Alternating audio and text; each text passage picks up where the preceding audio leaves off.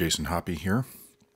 Today I want to show you how to create that funnel that you see in space when you're watching some program on TV about space-time or a black hole and they show that grid, that funnel, how you can funnel through space-time.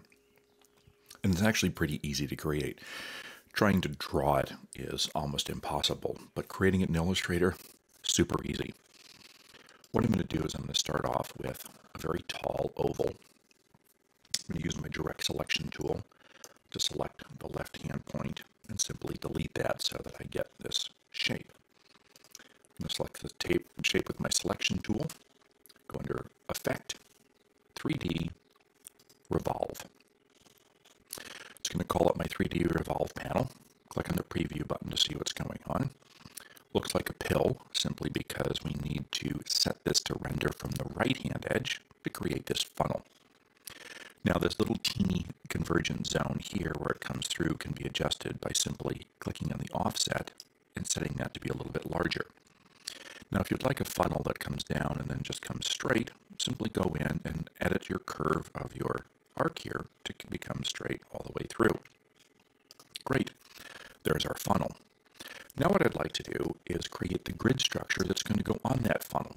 So I'm going to grab my rectangular grid tool and draw a grid.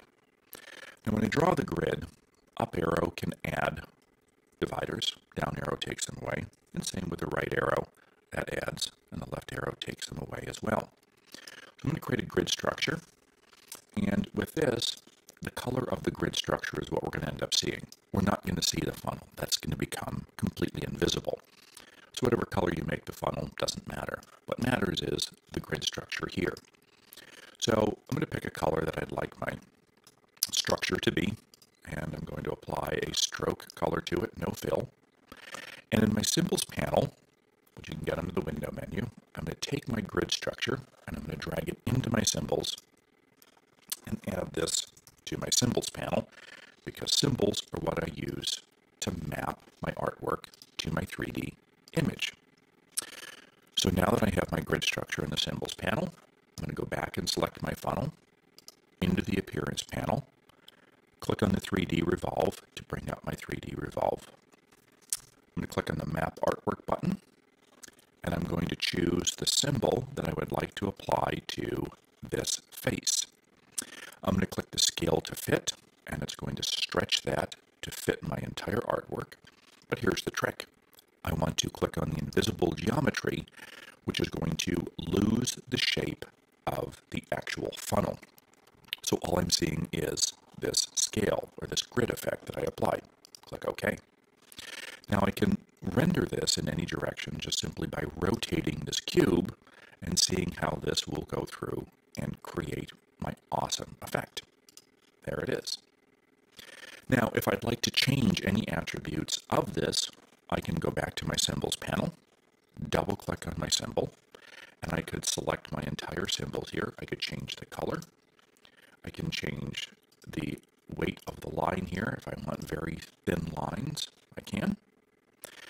Click the back button here to exit symbol editing mode. I'm going to select my shape, go back into my Appearance panel, and click on the artwork. And once I do, it all of a sudden will come up and apply my new shape. And whenever you want to edit that, just grab that shape, go into your Appearance panel and edit it, and rotate this any direction with the cube, change the size. You can change the offset as well to make that funnel larger or smaller as you go through. When you do this, make sure you click on the Map Artwork, and that you scale that to fit to make sure that that works. Click OK, OK, and that is how you can create that super cool funnel effect